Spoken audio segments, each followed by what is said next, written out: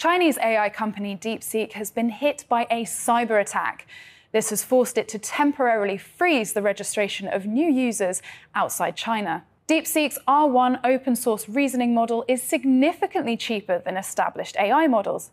Comparing it to a huge leap forward in the space race, one leading US venture capitalist called it AI's Sputnik moment, while Donald Trump said he viewed the lower cost as a positive and an asset. However, DeepSeek created huge market shockwaves this week, causing the Nasdaq to drop 3% as investors changed their expectations around the costs and profits associated with AI.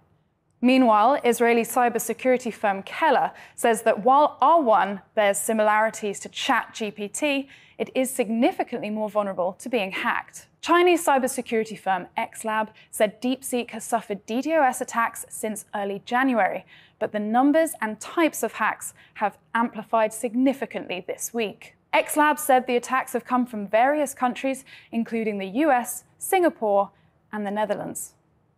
The US government has not commented on these reports.